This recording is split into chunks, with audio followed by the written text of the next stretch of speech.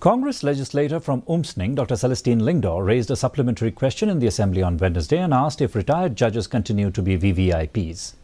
In a reply to the question, Minister in charge law, Ampareen Lyngdoh, said, all these facilities accorded to justices and judges are mandated by Act of Parliament.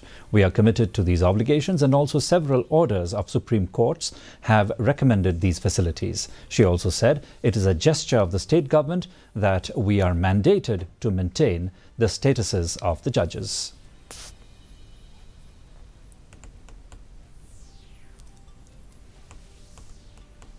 One, secretarial assistance under domestic help allowances, Chief Justice 50,000 per month, judges 40,000 per month. 2, medical facilities, sir.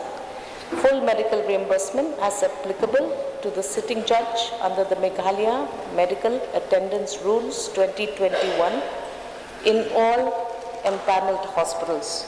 My supplementary question is, do the retired judges continue to be VVIP after retirement?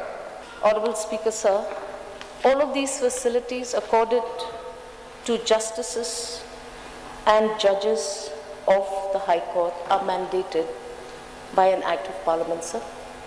We are committed to these obligations.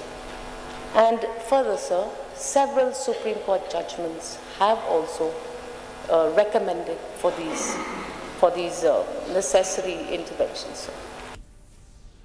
Deputy Chief Minister Lyngdoh said